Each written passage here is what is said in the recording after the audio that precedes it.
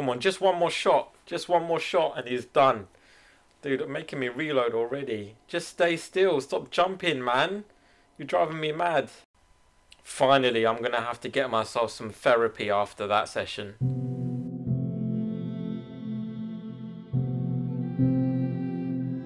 Alright, so I've finished messing around. So in this video, I'm going to find out if it's worth getting yourself an old i7 processor that's worth about £15, which is around about $20 US, and can you game on that particular PC in 2023. You do need to get yourself an X99 motherboard.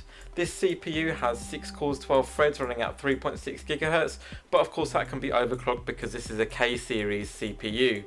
Along with that, I'm going to be pairing this with an RX 6600 XT, and I'm going to be using X99 motherboard, which is an Asrock Extreme 4, and you can also use a Chinese X99 motherboard, which will come in around about $60, so it would save you quite a bit of money.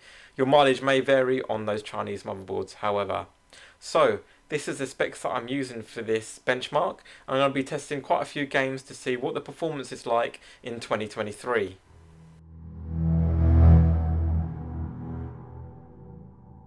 So first up is Battlefield 5. I'm running this on ultra settings on 1080p resolution. I'm getting around about 130 FPS with the GPU and CPU paired up together, and Intel has really come out here with giving us some really good results. For some reason the 1% lows were coming out at 1 FPS. I have no idea why that's the case. Maybe some of your viewers can maybe leave some comments, give me some pointers as to why the 1% lows is coming up at 1 FPS. It doesn't make any sense in my mind. Frame time seems to be fairly stable within this benchmark, and you can see that actually the game is running very smoothly. I will be in the future testing at 4K resolution with this setup, and I'm going to be comparing between 1080p and what kind of FPS you can get at 4K. I would expect it to come in at around about 60 FPS at least. And for a $20 CPU, that's not bad going at all. The only problem with this setup is trying to get your hands on an X99 motherboard, which can be challenging. You can get Asrock or Gigabyte motherboards, but they are fairly old and they're known to have failed. A lot of the ones that you might find on eBay, for example, are broken. So you may want to try your hand at getting a Chinese motherboard. Those motherboards are vary, but for $75, you can't go too wrong in terms of giving it a try. And at least that will last you a couple of years before we may need to buy another motherboard. But in this setup and in this game using an RX 6600 XT, it seems like the bottlenecks is fairly limited between the two.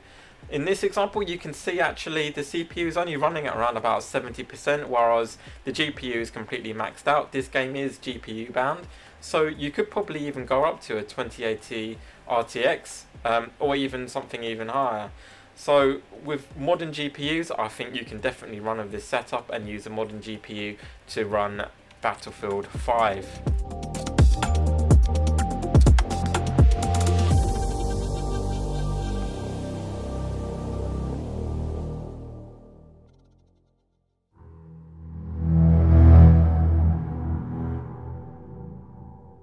So now on to Cyberpunk. I just finished a mission where I needed to sort out this guy's appendage where he had a modified man piece and it kind of gone wrong. But after that I tried to run the game and actually it worked out pretty well. The FPS was lower in this game. I was getting around about 80 to 90 FPS with the lows of 24. Now in terms of bottlenecks between the CPU and GPU, and again you can see that the GPU is being maxed out and only 60% of the CPU utilization in this game. So you could actually go up higher than the RX 6600 XT, and in my future videos I'll be looking to get a more powerful GPU to see exactly how far up you can go and in terms of what scores you can get moving forwards. At the end of this video I will be going through some benchmarks to show you exactly what I can get on Firestrike and also on User Benchmark.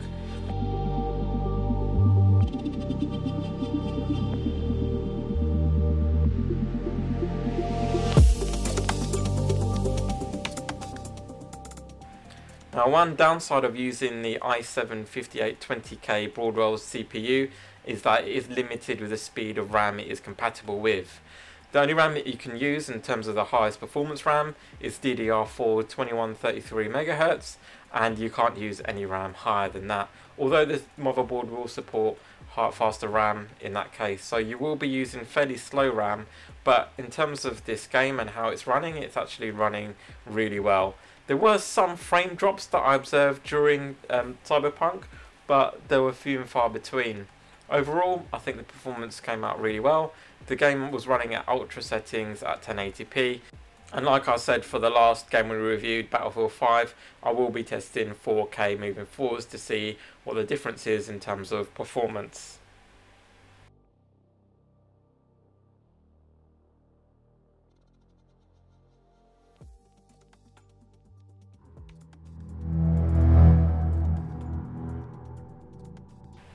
Now running Forza Horizon 5, this game actually took forever to load. It took an absolute age, and there was slows, dips in the game, but to be honest with you, I don't think that had anything to do with the CPU or the GPU.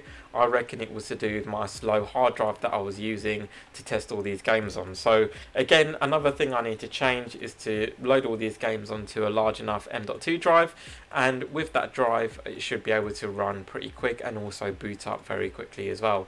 So that's another consideration that you need to make when you're doing your gaming setup, is actually try and have a look to see if you can fit into your budget an SSD or an M.2 that can run these games with a faster transfer speed for data between the CPU, GPU and your storage.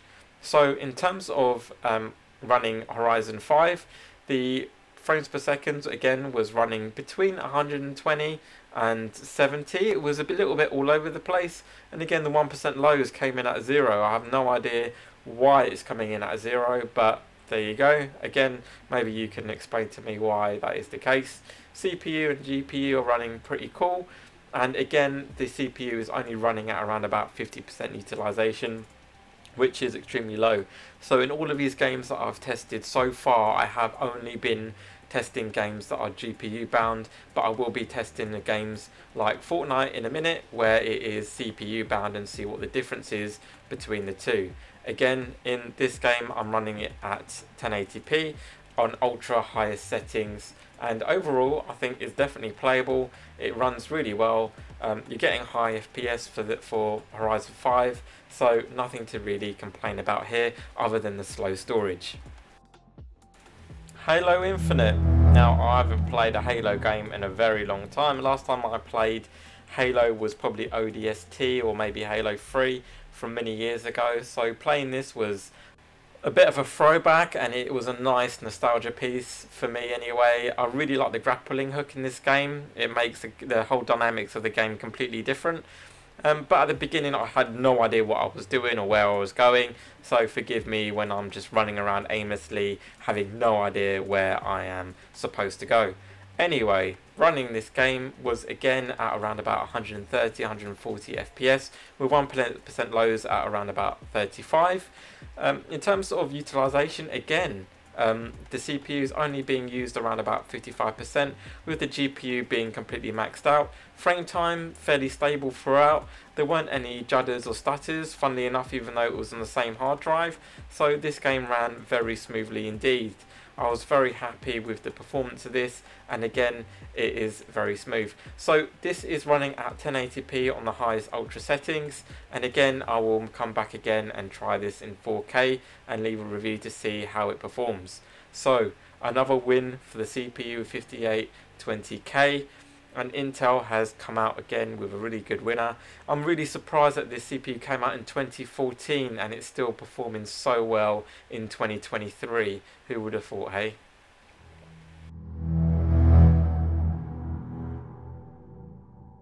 Now it's time to move on to Fortnite. Finally, a game that is dependent on the CPU, so it's really giving the CPU a run for its money.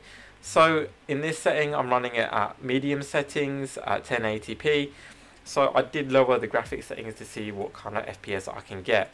At medium settings I'm getting around about 220 FPS, which is very good indeed, and even if I lowered it to low settings you're going to get well over 240 FPS in Fortnite.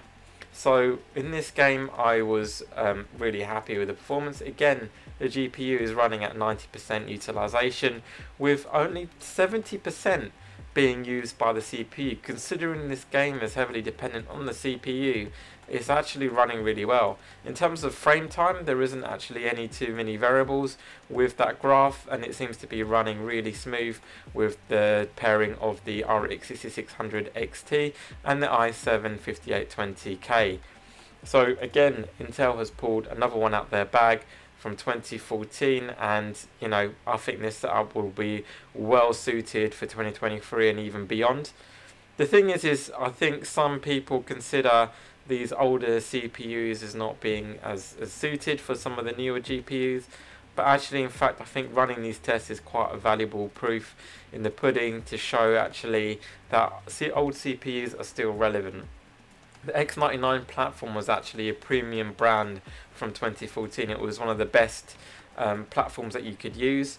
Make sure when you do purchase the motherboard it's 2011 version 3. Otherwise, if you just get the standard X79 2011 LGA 2011 socket, the CPUs won't be compatible. So just be very careful when you're buying the CPU and pairing it with the X99 motherboard.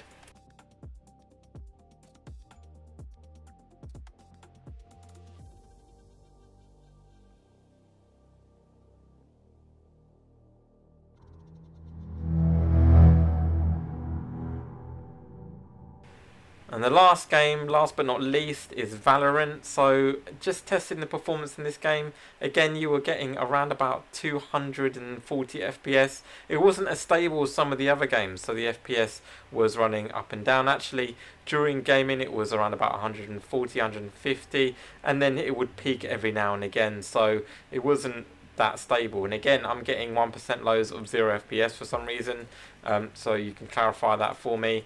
In terms of the temperatures, again, you know, you're getting around about 33, 42 degrees, but I am running this in my garage and it is winter in the UK, so very cold, and that might not be representative of what you might experience in your home office or your gaming room, so you might see a bit of a difference there. In terms of utilization, and this game is maxed out at ultra settings at 1080p. Again, I'm only using around about 50% of the performance of the gaming PC, so it has plenty more to give in terms of its performance. So I would say that, you know, you can definitely run Valorant easily on this setup. Even going up to 4K, you're probably going to look at the mid hundreds in terms of FPS, so definitely a thumbs up from me. Now, talking about Valorant, I was actually pretty bad at this game. I was dying as soon as I saw somebody poke their head out. So yeah, I was a loser on the team. I was dragging the team down. But I have to say the community from Valorant were really good. Actually, they were very supportive. And, you know, I'd highly recommend playing this game. And in fact, I will be playing this game much more moving forwards just because of the community and the people playing this game being so supportive.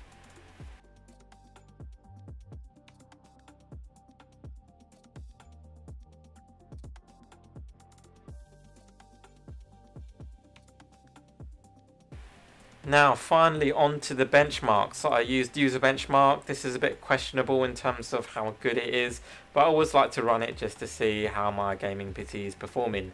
It was overclocked at 4.3 GHz, so I was getting more performance out of my CPU than others, but you have to play the Silicon Lottery to see how you fare. In terms of the gaming, I got really good scores on this, so overall very happy with that outcome. Now moving on to Firestrike, this was using the CPU and GPU test running at 1080p, and I got 213454, which again is a very good result. And looking at the comparisons, actually this was compared to a Ryzen 7 3700X, and yes, it is slower than a 3700X, but actually the performance isn't that far away from that CPU. I checked the price and I was surprised to see it was actually worth £120, which is about $140, and you can buy both the CPU and motherboard for that price. And that's the end for me. Thank you very much for watching. I'll see you in the next one.